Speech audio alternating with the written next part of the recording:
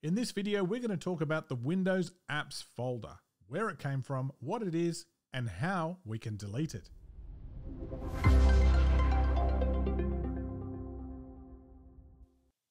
Now, if you've been using Windows 10 for any amount of time, installing apps and generally using Windows in the way you'd expect, well, you may have come across this Windows Apps folder before. And first of all, you've wondered, what is it? And secondly, when you try to open it, you can't. Access denied. What? It's my machine. Where did this folder even come from? Well, the folder is one that's created when you've installed a Windows Universal Platform application, which is a bit of a mouthful.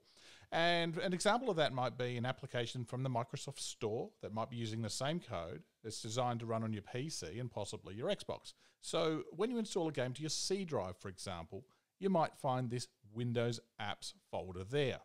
Now, if like me, you've got a dedicated games drive, in my case, it's my G drive for games. Pretty original, I know.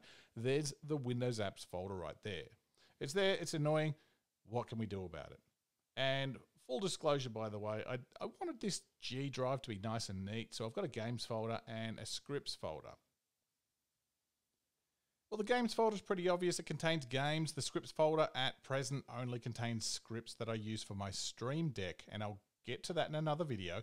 But right now, you can see that I use the Stream Deck in conjunction with some PowerShell scripts to set the output to my headphones or speakers and to set volumes and start OBS and record and a few other things that are eventually going to live here.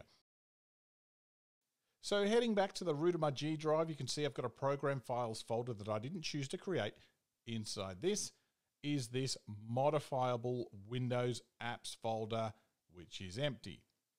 And of course, back to the start again, we have this Windows Apps folder that we can't even open. Okay, so to figure out where this Windows Apps folder came from, first of all, let's find out what we've even got installed on my G drive. So to do that, we'll click Start. We'll choose this settings cog icon here. Now we'll choose apps. Now all of our apps are in a long list, so to find out which ones are installed on the right drive, in my case my G drive, let's narrow it down to selecting to filter on my G drive. Okay, so I know that one of these is the culprit, but which one though? Well, chances are, if you've only just noticed this Windows App folder, it's most likely the most recently installed app, so we could uninstall it and perhaps the issue is resolved. But we still do need to deal with this folder though. So if we go back to Windows Explorer and we double click on our Windows App folder, again, look, we've got no access. So if we click Continue, now we'll click this hyperlink and that'll take us to the Security tab for this folder. Now, alternatively, we could cancel this. We could right click on the folder and choose Properties, then the Security tab. Either way, we're going to end up here. Now, since we don't have access, this window is largely blank. A standard file or folder would have user accounts and permissions listed here. But not to worry, this is why we're here to fix it. So let's click Advanced, and we'll see that this folder is unable to tell us what the current owner is. Now, it also tells us in order to display the properties of this folder, we need to have read permissions. Now, every file and folder on your system has these read and write permissions. Read meaning you can take a look at a file or look inside a folder. The write permission means you can change the file or you can add files to a folder. But right now we've got nothing. We've got no permissions at all. So who does own this folder then? Well, if we click Continue, at the bottom, we can see that the owner is in fact an account called Trusted Installer, something Microsoft uses to own a lot of important files, system files, and registry entries on your computer. So let's click Change, and we can take ownership of this folder. So to do this, we'll need to enter in our username. Now you can type in your username here if you know it. So I'll type in Tim, and we'll click the Check Names button, and it should resolve the rest of the account for me. And if it's right, you'll get this little line appear underneath. Now, if you don't get the line and you have an error pop up, then check what you typed here because something isn't quite right. Now, if you don't know what your username is, you can certainly find out quite easy. We'll click Start. We'll type in CMD, and we'll open up a command prompt, and we'll enter in, who am I? Yep, who am I? Who'd have thought it was that easy, huh? So the result for me is Tim's PC/Tim. So for this first part, Tim's PC, as the name might suggest, is the name of my computer, or more specifically, the computer name. Every computer has one, and this is mine. And my username is Tim. Now, if you were part of a corporate domain, if this was your business PC, the first part would be the domain name.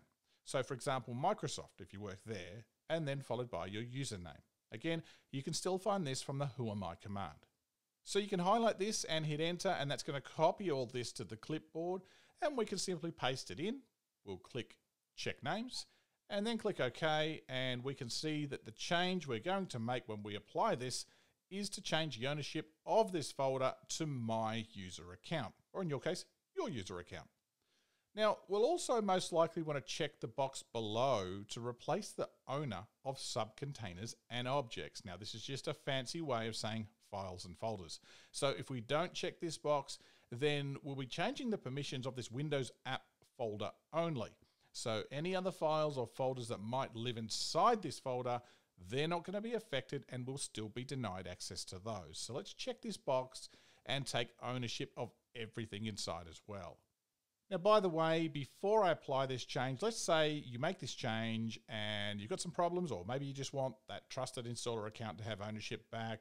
Just click change and enter in NT with a space service/trusted installer. And click check names, and you can put things back the way they were.